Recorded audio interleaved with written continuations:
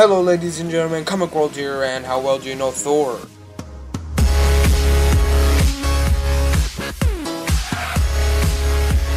Alright guys, so in this video we're going to talk about some fun facts about Thor.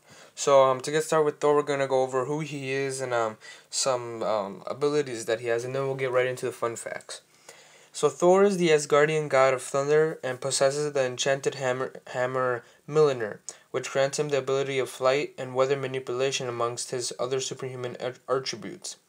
Thor has superhuman speed, agility, and reflexes, enabling him to deflect bullets with his hammer. Like all Asgardians, he has immunity to all earthly diseases and some resistance to magic. Exceptionally powerful magic can overwhelm Odin's enchantment that transforms him between Asgardian and mortal forms. Okay, so here are the fun facts, guys. Thor made his first ever appearance in issue 83 of Comic Book Journey into Mystery, published in August 1962, created by Stan Lee and drawn by Jack Kirby.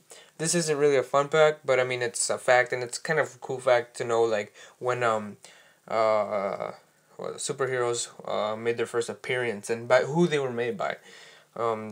Alright, the original plan for Thor's movie adaptation was to use both the mythological character Thor and his human alter ego Donald Blake and a crippled American doctor.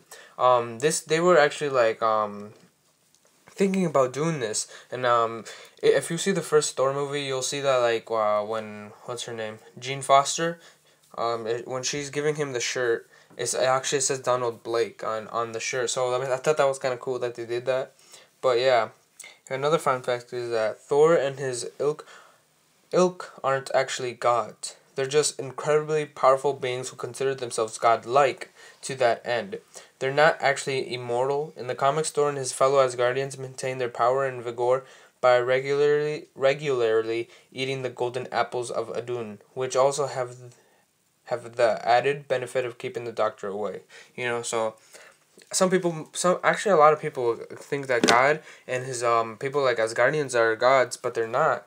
Or I mean, Thor and the Asgardians are gods, but they're not actually gods. They're just like really, really powerful people that live really, really long lives, give or take 7,000 years, you know.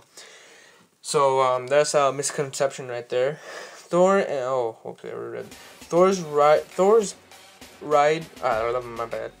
rides a mighty cosmic chariot pulled by two goats named Tooth Gnasher and Tooth Grinder. The mystical goats were a step beyond your common verticule. They could be reborn if they were eaten. That is kind of weird and kind of cool at the same time. But imagine that, like you see in the movie like Thor or Thor: The Dark World, him just riding on like a chariot with like two goats pulling him. That'd be hilarious to watch. Like people would just give him crap for it, I think. But I mean, that's kind of funny, and it's kind of cool that the goats can reborn if they were eaten. I mean, but then again, who would eat a goat, right? Well, so that's all for fun facts for today, guys. If you liked the video, make sure to subscribe and hit that like button right there, like. If you want to see more videos, click on that annotation right there, and it'll take you right to. But for today, that's all, and as always, keep on marveling.